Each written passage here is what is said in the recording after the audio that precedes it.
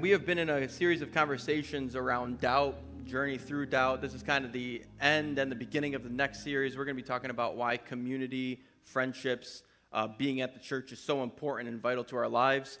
So I'm going to kind of wrap all of it up, which is going to be a great time together. But the thing we're going to be talking about today is the reality that the struggle is real. You know what I mean? The struggle is just real. I've told you before, I've been trying to work out more, but I'm like, I don't have any ability to slow down. So we were doing deadlifts, like this was months ago. It's a stupid exercise. If you don't know what a deadlift is, just be happy that you don't know. But like I had probably way too much weight on the bar. It wasn't that much, but it was too much. And form doesn't matter, tempo doesn't matter, none of that matters. Just like you don't have to stretch or anything, just go in and start working out. I've told CJ that I don't stretch. And he's like, you don't stretch? I'm like, I don't need to stretch. Muscles don't stretch. Yeah, so I pulled my back, obviously. It was a natural next step. And it was so bad. Like, it was so bad. It got to the point where, like, I think they call it a sciatic nerve, which I thought that was like a 50s to 60s thing. Your sciatic nerve starts to mess you up. So I thought I can't possibly have nerve problems as a 36-year-old person. But my whole leg went numb. I literally couldn't walk. I could barely get out of bed. And it's not like a man cold. It like really hurt. Like it was extremely painful. And I just wanted a little grace at home. And so I'm just going to talk about that for a little bit. No, I'm just kidding. But it hurt so bad. And I went to the doctor. I went to my friend who I work out with. He's a doctor. So he was like putting me through like this, like, I don't know, Zap thing. It was nuts. And that helped a bit. And then I got steroids from the doctor, which was a gift from God. Oh, my Lord. That stuff was crazy. Now I know why that stuff's illegal in sports. It's like you take that. It's like I could do anything. Literally anything. I'll run a marathon right now without any work whatsoever. And then she's like, my doctor's like, if you need another dose, we can give you another one. And so I was like, bet. And I called like 5 times. They didn't answer the call. I think they think it's like, well, I just felt good to have that stuff. But anyway, all that to say, I had the wrong form. I had the wrong timing. I was a mess for like weeks. For weeks, it was like horrible. Even now. It's like if I golf too much, it's like my back is done, and it's just a terrible way to live. And it's a dysfunctional mess. I struggled dysfunctionally, because working out is actually really healthy. Like, you should work out, but you should work out right. You know what I mean? Like, you should struggle properly, and it actually benefits your life. And so I got thinking, like, you and I, we struggle. You know what I mean? Like, you will go through things in life, and it's going to be a struggle. Like, you'll hit seasons of life that literally just don't make sense. Like, there's a line in that Firm Foundation song that we sang that's like, that like God will bring joy in chaos, a peace that makes no sense. And if you think about your life, if you're not struggling right, you'd be like, joy in chaos. Now, this just feels like 100% all the way chaotic. Like a peace that makes no sense. If I just had a peace that like made any figment of sense, I would be happy. But if you look at your life, like, it matters how you choose to struggle. Because if there's any guarantee about life, like if you thought you're going to come to church today and like, guys is going to get up or the girl's going to get up and just be like, man, if you follow Jesus, no more pain. Like, you were at the wrong place. Okay, I just want you to know that like life has a tendency to not add up. Like, there's something about life where when push comes to shove, sometimes it feels like a little more push than shove. You know what I mean? It's like, it feels like at times, like life feels like it's winning right now, and I'm going to be buried with the struggle. Like, you and I, we will struggle. And how you struggle matters, because there is actually a way to honor God through our struggle. Because here's what you'll find, and I know you probably know this, but like when life gets difficult, it will directly impact how you treat other people. Like when life gets hard, when life starts to not make sense, if you're not struggling right, everyone will feel the ripple effects of your pain. Like if you're not struggling properly and life starts to not add up, everyone around you will start to feel the pain of the struggle that you are carrying. And you can see this because what our tendency is, what we end up doing is making our lives as small as possible when things don't start to make sense. Because if I can't control everything that's happening out there, I have to do something to make my life feel somewhat comfortable. And so if you're going through stuff, you'll start to realize that everybody you surround yourself with, they start to look like you, they start to talk like you, they start to think like you, because at least you've got your in-group, you've got your posse, you've got your crew. And if I can't control everybody out there, at least I'm going to make sure that everybody I surround myself with looks like me. Now that might sound like an interesting and maybe slightly healthy way to live, but it's not. Just so you know, because there's actually a beauty in diversity. There's actually something to be said for surrounding yourself with people who don't look like you, talk like you, smell like you, vote like you. Shocking. It's a way that you can actually live your life. And what's wild is if we sat here and we asked each other, like, do you wish that you lived a more diverse life? Everyone would probably say, yeah, of course. I would love to live a more diverse life. If we were to ask, if we were to ask churches, do you want to have a more diverse church? Every pastor on the planet, I actually think they have a number. It's like 90% of pastors say they want a more diverse church. But currently, right now, 85% of churches in America are one ethnicity. That is what studies show. Is that as the world gets more polarized, which it currently is, it is more polarized now than it's been in decades. In fact, even politically speaking, one side of the aisle and the other side of the aisle, those two sides have never looked more different from each other. We're actually in shocking polarized areas right now. And if anywhere should have the answer of what life can look like, it should be the church. If there's any place where someone can go and see that there's still hope to be found, that place should be the church. If there's anywhere people can go and be like, man, how are other people dealing with the struggle that I'm feeling right now? They should be able to find that answer in the church.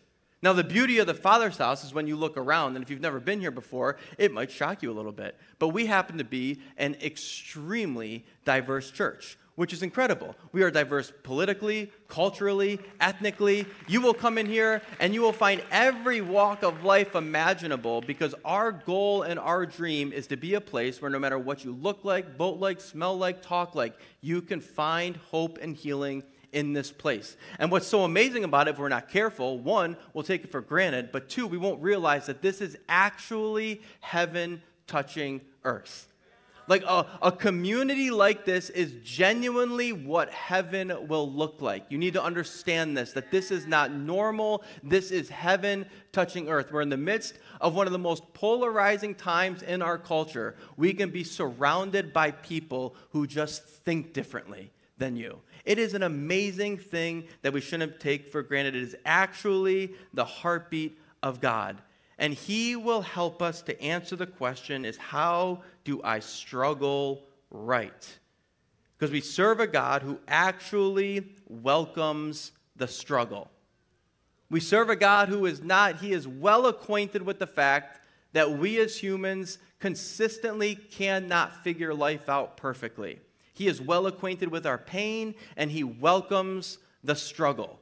So today, we are going to go through Scripture, and we are going to see how one particular person dealt with struggle, how they had to navigate a broken world. They had to deal with personal issues. They had to deal with doubts. They had to deal with losses. They had to learn that they were struggling dysfunctionally, and God had to be faithful. So the question you have to ask yourself before we get started is, are you struggling dysfunctionally? Because a healthy church is a church that knows how to struggle right. So today we're going to look at the story. The guy's name is Jacob. Again, he had a life full of dysfunctional struggle. His life is rife with division, lying, deception. Like, he was constantly just trying to get ahead. Like, Jacob was a guy from birth. Like, Scripture talks about from birth. This guy had in his head that he was going to be the man. He was going to win every single time. So here's some background before we get into the story too far.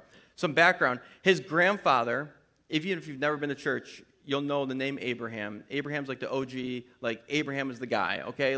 This is Jacob's grandfather. That's a lot of pressure. If your grandfather is Abraham, It's like he's like the patriarch of the faith. You know what I mean? And like we even sing songs about him. If you grew up in the church, it's like Father Abraham.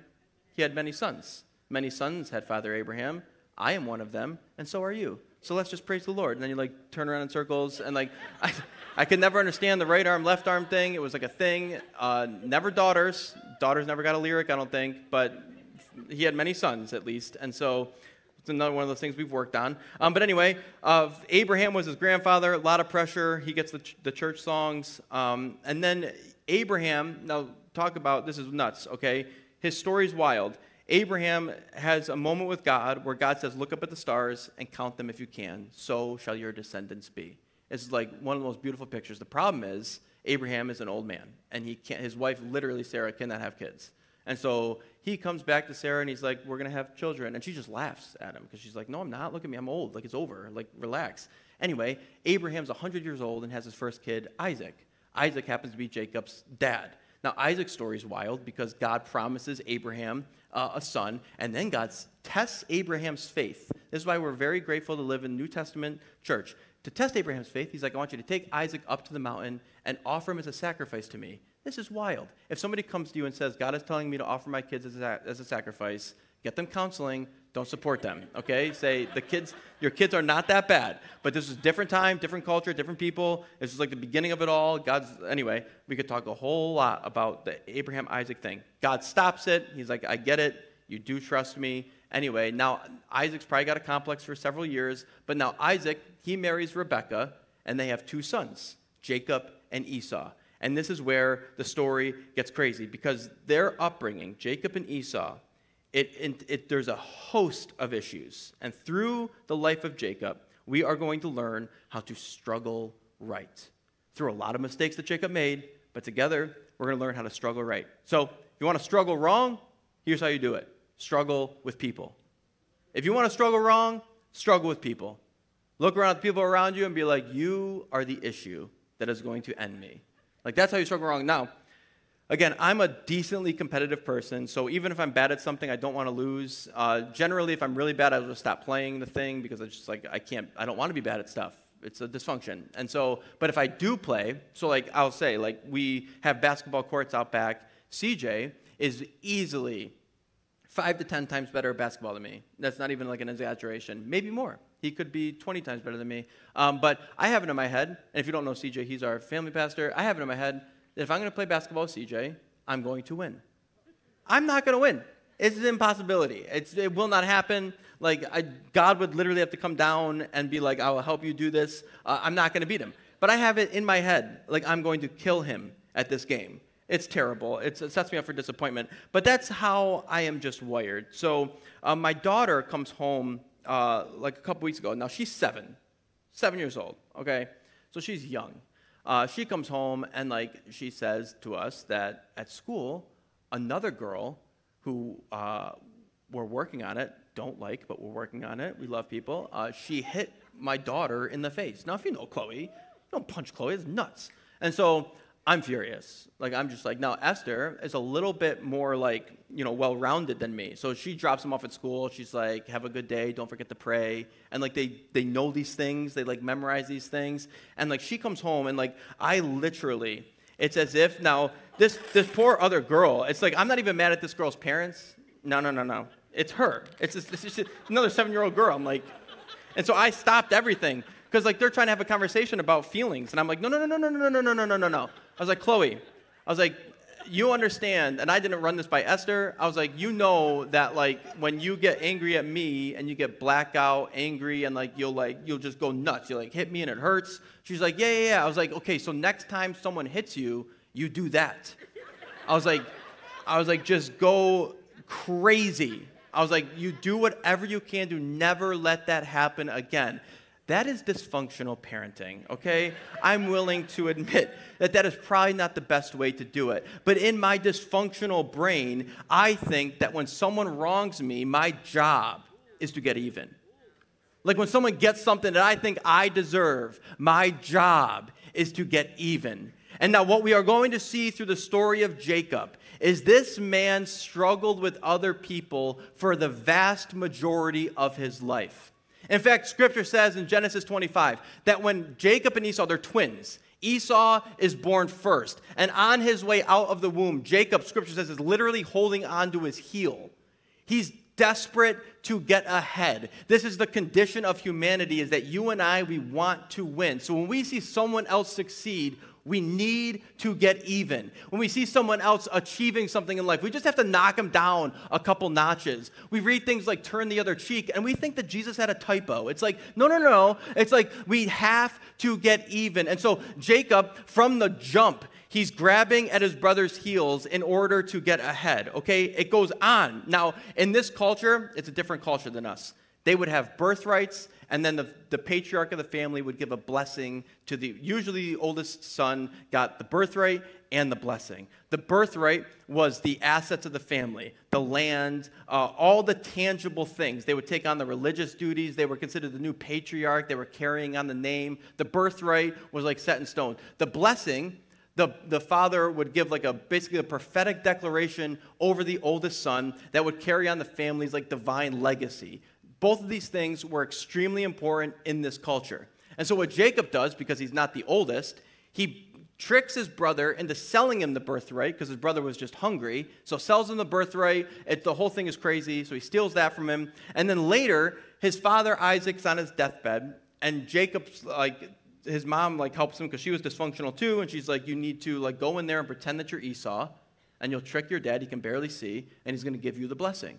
And Jacob does it. Now, at this point in the story, Jacob has done everything he can to get ahead.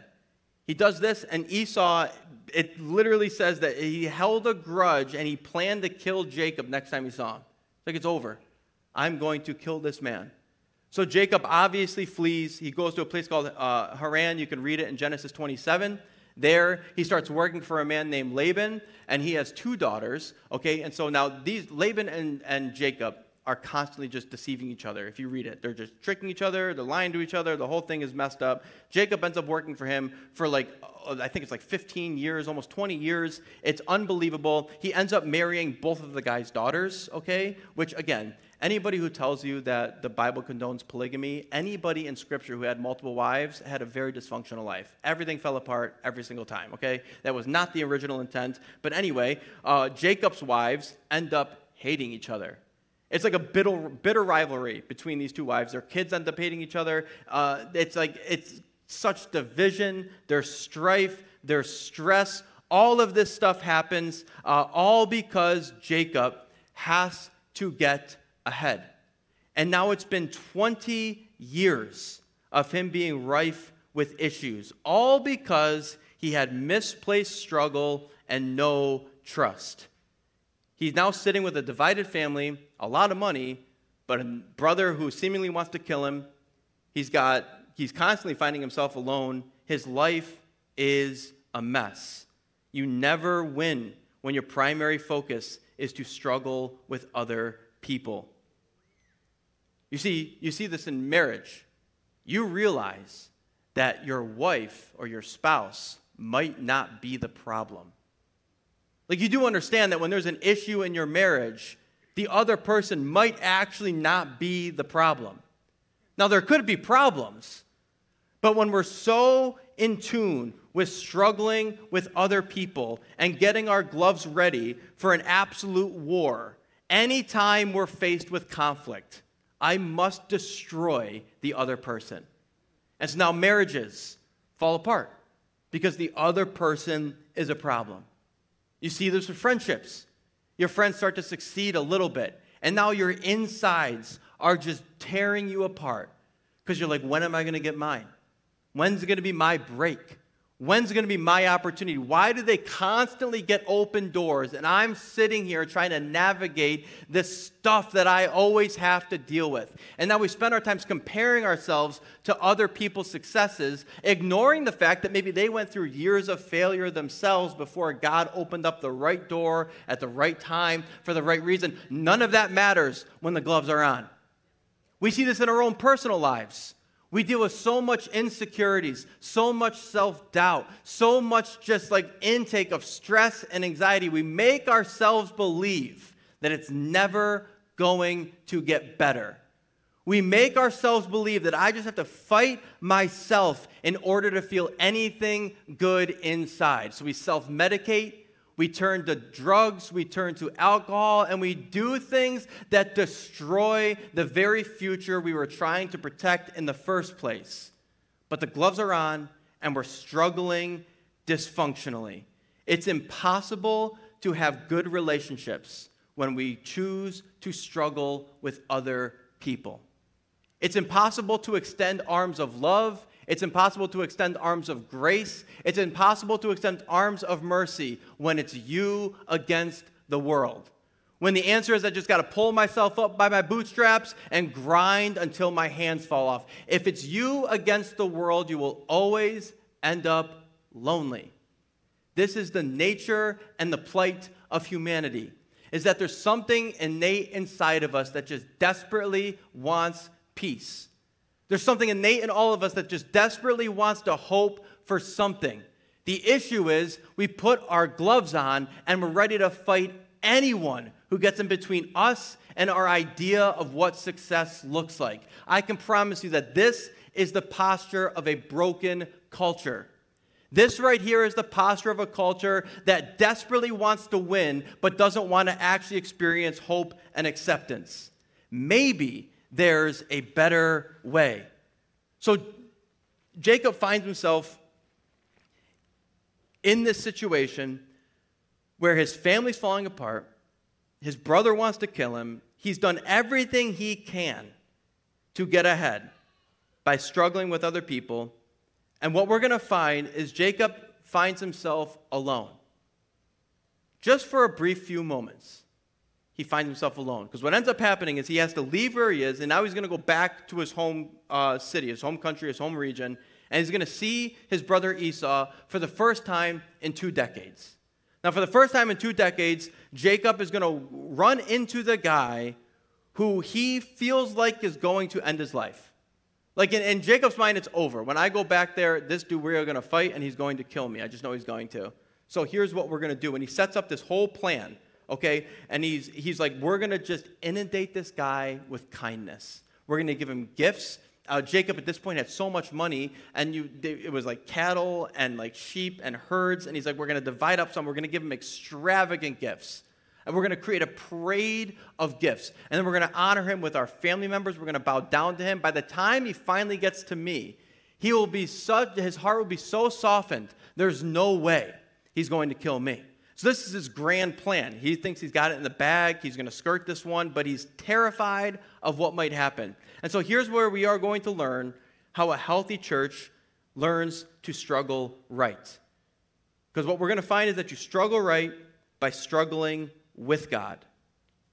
So this is what it says in chapter 32. Now, here's the deal.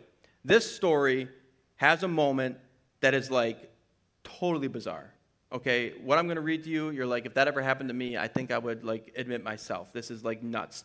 Again, in this time, in this culture, God would do things far differently than he currently does today. So we're going to read about a part, you're going to be like, wait, what? Just know that God is interacting with Jacob in a very unique way for that time and that culture. But here's what it says. So Jacob, that night, he got up and he took his 2 wives, 2 female servants, his 11 sons, he crossed the ford of the Jabbok. After he had sent them across, and he sent over all of his possessions, so Jacob was left alone, and a man wrestled with him until daybreak. Jacob was left alone, and a man wrestled with him until daybreak. When the man saw that he could not overpower him, Jacob, he touched the socket of Jacob's hip, so that his hip was wrenched as he wrestled with the man. Then the man said, "Let me go, for it is daybreak." But Jacob replied, "I will not let you go unless you bless me." The man asked him, "What is your name?"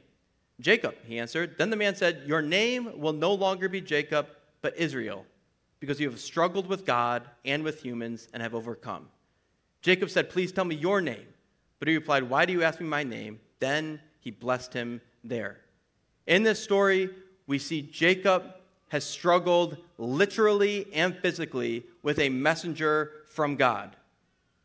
He struggled with God. Now, Jacob at this point is basically at the end of himself. He realizes that tomorrow at this time, he could be dead. He's at the complete end of his rope. And it was when he's at the end of his rope, God sends a messenger, and they literally struggle the entire night. Now, what's crazy is that on the other side of the struggle was the answer that Jacob needed. He didn't know he needed it. He didn't know it was the answer he wanted.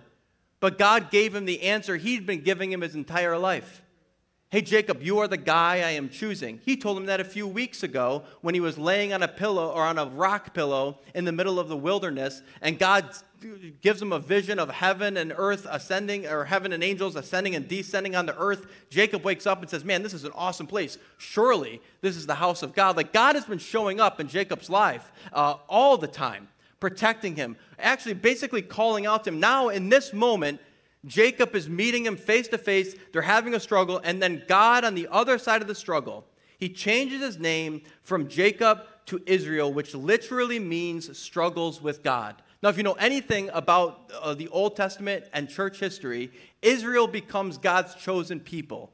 Isn't this wild that the people that God chooses, the name literally means struggles with God? Like, if you and I were writing this epic story, we might pick a name like Mighty Warriors, like Great Nation, like, I don't, like, think about it, like Powerful People. You could think of a million different names that would describe the people that you're choosing better than God chooses the name for his people. He literally picks a name that is struggles with God. He could have done this any way he wanted. But when God chooses his people, he chooses them after a fierce fight with himself. And if you just follow the narrative of the people of Israel, it just fits. They were constantly faced with hardships. They were constantly faced with struggles, some self-induced, others they had no control over. All throughout their history, it was struggle. And all throughout it, they saw and felt the faithfulness of God. This is why I find faith in God to be so amazing. This is why I think being a follower of Jesus is wild. Because think about this, not even to throw shade, okay, at all. But if you look at Islam literally means submit to God, okay? Israel means struggle with God. Now, I'm human enough to know that I would rather a God that welcomes my struggle than a God who demands I submit. I would rather follow a God who's like, hey, I understand that you are going to go through some stuff. I understand that this isn't always going to be easy. But what I'm inviting you into is for the struggle of your life. And just so you are aware, I am well acquainted with your pain. Just so you are aware, I am actually inviting you in to struggle with me. Notice what this guy never does. He never rebukes Jacob for fighting him. Not once. He actually affirms it. I'm going to change your name. You fought me so well. I'm actually going to make it your very name. God is a God who actually welcomes the struggle. And I love that it says that the guy realized that this dude is never going to give up. He is so desperate for an answer from me. So it says that the guy touched the socket of his hip, and Jacob walked with a limp thereafter. I can promise you, church, do not trust people who do not walk with a limp.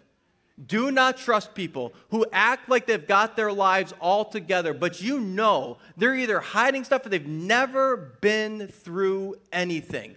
Don't trust people who don't walk with some scars of what they've been through. Because I'll tell you something, when you talk to some people who've been through stuff, they will never say, man, I just wish God would have just taken it all away. I wish I never went through any of that. That's never the first thing they say. They will tell you of the stories of the faithfulness of God in the midst of their struggle. You see, this is why it is so important that we understand this. Because when we say struggle with God, what I'm not saying is put the proverbial gloves on and be like, all right, God, we're going to duke this bad boy out. Let's go. No, but what I am saying is that when you cast your cares upon Him, He cares. What I am saying is that when you struggle with God, you can read Psalm 23 where it says, even though I walk through the valley of the shadow of death, He doesn't say, I'll kill everyone on the way. No, He says, I will fear no evil because you are with me. And so God is accustomed to your pain. He is accustomed to the fact that you are going to go through struggles, and he welcomes you walking up to him with your gloves on. And he says, hey, let me just slide those things off for a moment. And if you would just allow me to work your heart out a little bit, I promise you, you're going to get an answer. It might not be the answer you're looking for. You might walk with a limp for the rest of your life. It might not look like you always dreamed of it looking. It might not be the figment of your imagination where you're going to have the white picket fence and 2 kids and a dog, and it's going to be beautiful, and you're going to have everything, but I promise you that there's going to be a story to your limp. I can promise you that after this moment, Jacob was never the same. He had a constant daily reminder of the goodness of God. And Jacob is not alone. God uses almost exclusively through Scripture horrible people. Like exclusively. He has a way of he called David a man after God's own heart. We could do a whole college semester on how broken David was as a human being. God used Abraham. Abraham was a broken man. God used Noah. Noah built the ark and then ended it in a drunken stupor. He was a broken man. God used Mary, the sister of Lazarus. She was a broken woman before she met Jesus. He used Moses, was broken. Solomon, David's son, was broken. He had 700 wives. That's dysfunctional, okay? He used Paul. Paul called himself the chief of sinners. He wasn't just trying to butter himself up. He truly believed it. He was the worst of the worst. If you read about Peter in the New Testament, Peter was constantly saying the wrong things. He cut a guy's ear off to protect Jesus. He was a broken man. Judas was a broken man. Thomas lived with Jesus for 3 years, heard everything all the others heard. Jesus raised from the dead, and he still didn't believe it. He still said, I need to feel it for myself. He was a broken person. Jacob was, so God, the heartbeat of the gospel is that God is fully aware of your brokenness and wants to use you anyway. It is an incredible reality that we get to live. It's the people who have been vulnerable enough to struggle with God instead of other people. He didn't save them from their struggles. He might not save you from your struggle, but he'll save you from yourself. He'll save you from the idea of what you think is the most important thing. So you have to ask yourself, have I allowed the Holy Spirit to do the necessary work to break off my own shell of self-righteousness? Have I allowed God, have I embraced my struggle with God enough that I allow him to break me in the best ways? Have I embraced it enough to struggle with God so that he can actually give me the wisdom to be able to struggle with other people? You see, because the reality is you probably find yourself in situations where boundaries do need to be created. You probably find yourself in situations where you do need to make decisions to fix your life. But why would we go through the motions of trying to deal with worldly things and earthly things before we have fixed our eyes on Jesus, the author and perfecter of our faith? He's the one that will give wisdom. He's the one that will give guidance. He's the one that will open up the right doors at the right times. He is the one that will help you navigate disappointment, grief, bad news. He is the one that can bring peace that passes all understanding. So you have to maybe wonder, maybe you don't care about Jacob and Esau, but I always like to wonder, what did happen when Jacob inevitably ran into Esau again? What did happen? Well, here's what happened. Jacob, he looks up, and there was Esau coming with 400 men. Esau got 400 men. Jacob's like, I'm dead, but this was fun. We had a good fight with God, and I'm ready. And so he does the whole thing. He sends everybody, and then this is what happened. He himself went on ahead and bowed to the ground 7 times as he approached his brother in a last-ditch effort. But Esau ran to meet Jacob, embraced him, threw his arms around his neck, and kissed him, and they wept. The extravagant gifts didn't matter. The pomp and circumstance, it didn't matter. In a moment, 20 years of grief, 20 years of pain, it was wiped away with mercy and grace. And now what it reminds me is that a few thousand years later, Jesus, he's telling an interesting story, because Jesus, and we're going to get out of here in a minute, I'm sorry, but Jesus is always eating with tax collectors and sinners. Now, these are the people who were deemed the worst in society. Like, the religious leaders could not figure out why this religious man was willing to eat with such broken people. Why was he showing grace and mercy? And so Jesus, to answer them, he tells 3 stories. He tells the story of a lost coin, a lost sheep, and then he tells this wild story about a lost son. And it looks eerily similar to the story of Jacob and Esau in a couple ways. Because what ends up happening is this younger son, Jesus doesn't give him a name. He says the younger son went to his dad one day and says, hey, Dad, the inheritance you were going to give me when you died, I want it now. Essentially saying, you're dead to me, give me the money, I want to go. And the way Jesus tells the story is the father obliges. He gives the son the money, knowing full well this isn't going to help you. This isn't going to make you feel better. This isn't going to better your situation. It might feel good in the moment, but ultimately you're going to be wounded. The son goes off, and Jesus tells the story. He spent it on extravagant living. He went and lived the life. He partied. He did the thing until he got to the end of himself. He looks around, and the story Jesus tells, the young son is sitting in a pig pen, eating pig's food, thinking about how good it was back at Dad's house. He says to himself, at least at Dad's house, I had enough to eat. At least at Dad's house. And so he's like, here's what I'm going to do.